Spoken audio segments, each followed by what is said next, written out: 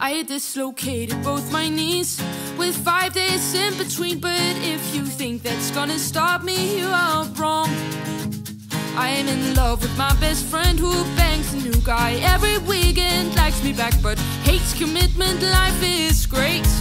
Yeah, there's a cloud above my head, but hey, it's okay, I'm not dead yet.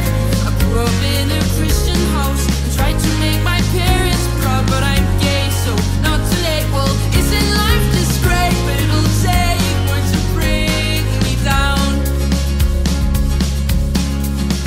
I've been struggling to eat. I started in recovery. That's probably the hardest thing I've had to do.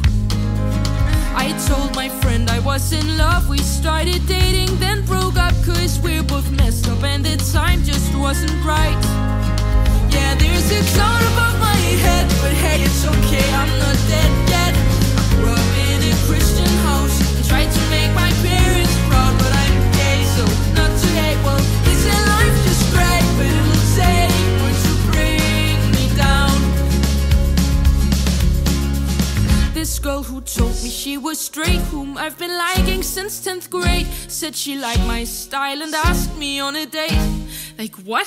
But I'm mentally unstable and I don't know how to handle the love and safety that she gave me. I ran away.